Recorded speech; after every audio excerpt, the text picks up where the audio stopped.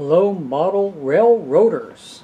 There, I finally got it out so it wasn't one garbled word anymore. Welcome back to the layout.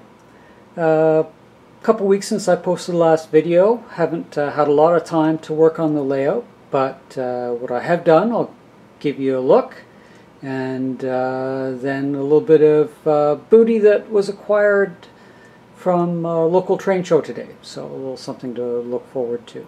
So, we're at the top level. There's the helix. It follows down through around that corner, and this is where I'm currently at.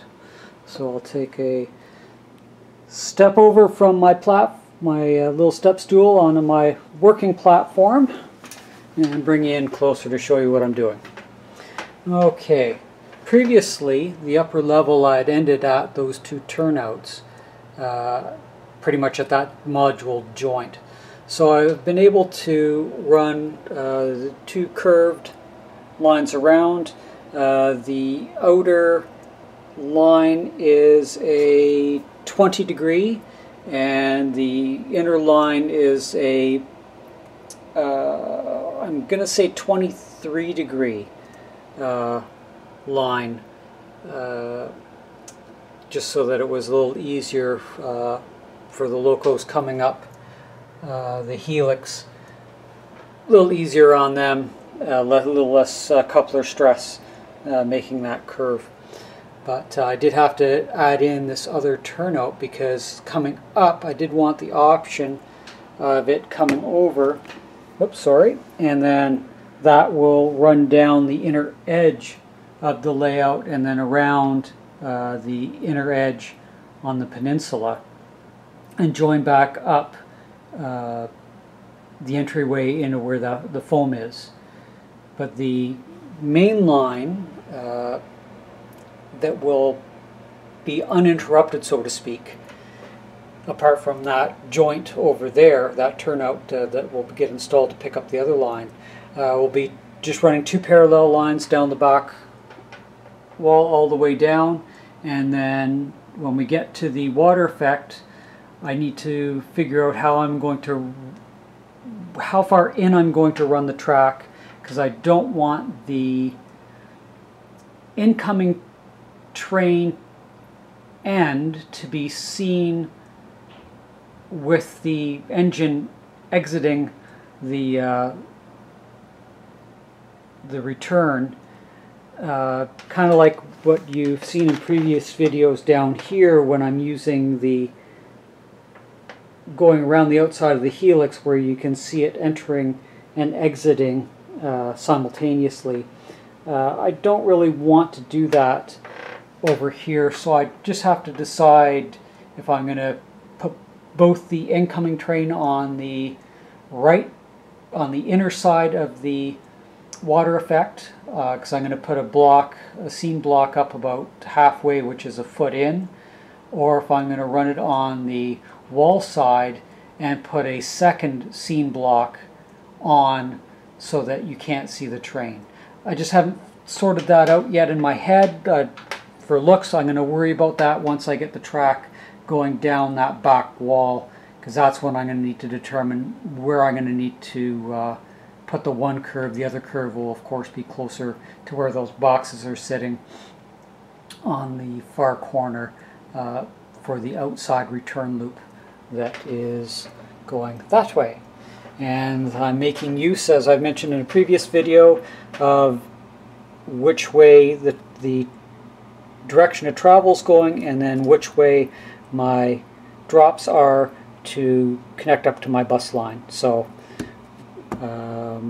keeping that bound and that bound straight is my highest priority, because I definitely don't want to generate a short and have to pull track up to sort it out later.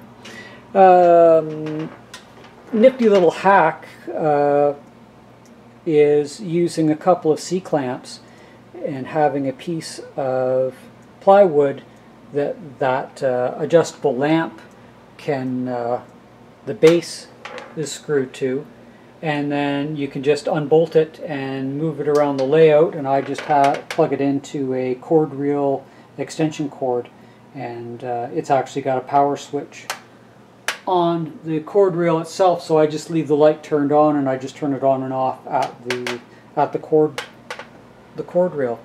And then I've just got a 100-watt LED bulb in there, and I've actually, though I don't know if it'll show it at all, I've actually taken the globe, the diffuser globe, off the LED, because of course I'm not sticking my hand up there with the bell on it.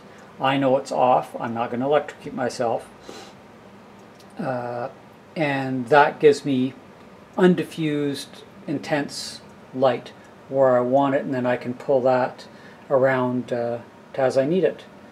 Now, down the back stretch, I am using 1/8 inch thick cork roll, where I've got it marked off at 5/8 in from each side. That's my track center, so that gives me a track center of 1 1/4 inches between the two tracks, and I'm putting that about 1 1/2 inches off the scene wall.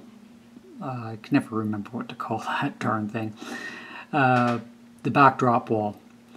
So, which points me out that I don't believe I've mentioned this piece of equipment. I picked it up at Home Depot. It's a Empire brand straight edge, and it's 2 4-foot sections, as you can see by the little joint here. And this piece has I don't know what you would call it, angles that bite into the ways on each piece, and then it screws in tight so it holds everything together.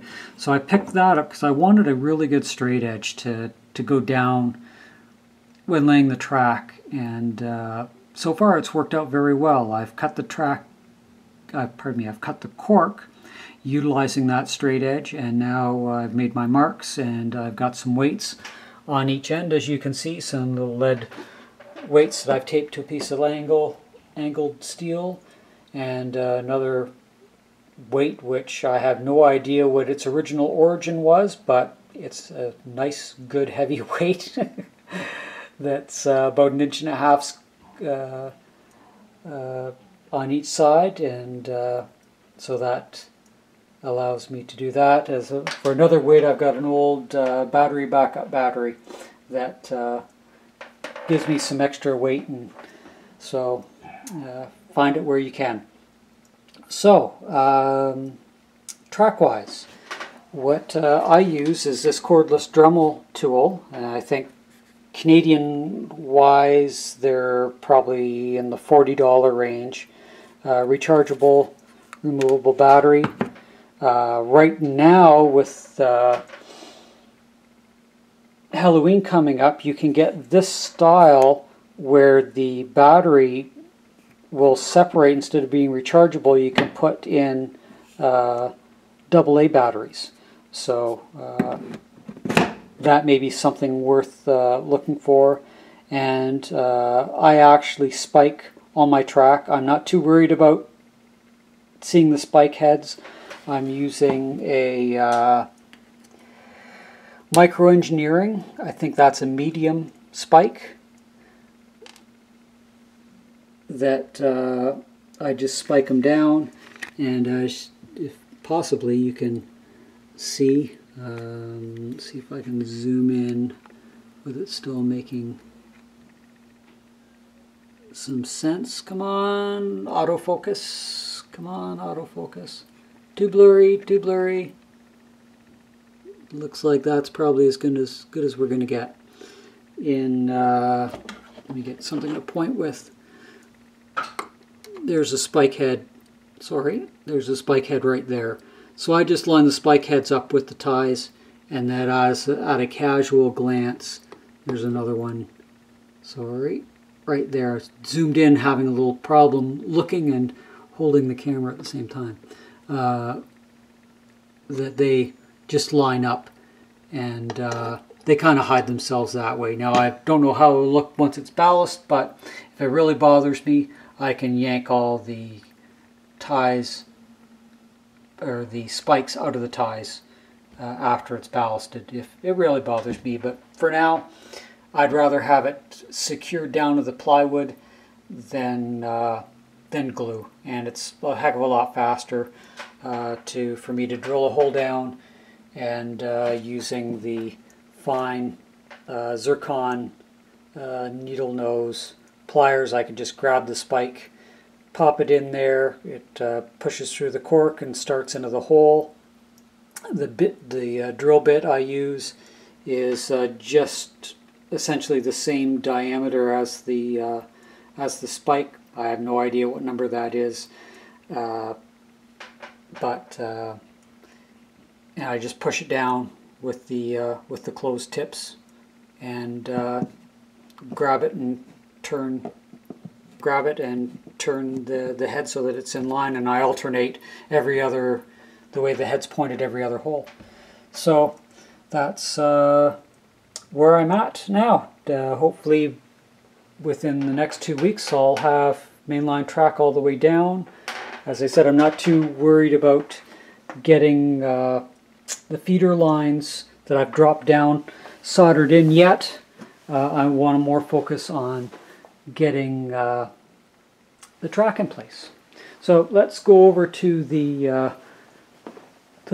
my wife's sewing area that I've commandeered, her cutting table, because that's here's another piece of the cork cut with the lines drawn on it, and then I'll just take some double-sided carpet tape and cut them into strips. I can't remember what the diameter is. I think it's like 8 millimeters was easiest for me to do, and then I'll just run a strip down each side, and if really need be, then I'll run one down the middle also, and then that will hold the strips down, and then pinning the track with the nails down every whatever 4 inches or whatever it is will lock the cork down, so I don't have to worry about that.